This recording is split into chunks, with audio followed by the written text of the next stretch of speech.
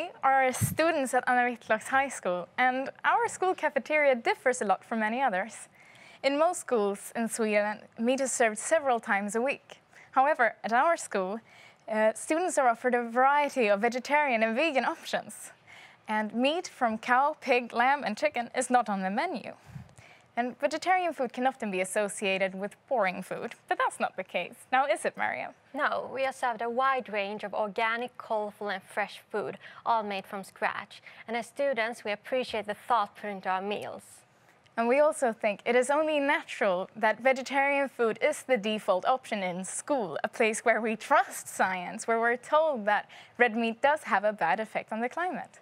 Yes, we as students feel as if we make a difference together.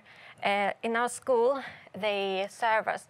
In our school cafeteria, they give us an option to together, all 2,000 students of us, during lunchtime make a difference. Yeah, and if we're going to solve the climate crisis, we need to act on every level of society. And in our school cafeteria, we work with how the individual can affect if we join hands. The small choices we make not only change our daily life, but in the end, our way of life. To us, it is a given that if our school books tells us that red meat has a bad effect on the climate, then we should get the same message from our cafeteria. And school is supposed to be a place for innovation and trying new things. Therefore, we want to give love to Whitlocks High School for daring to take a stand for the better of the planet. So please agree to our campaign to encourage more schools to take a stand. Thank you.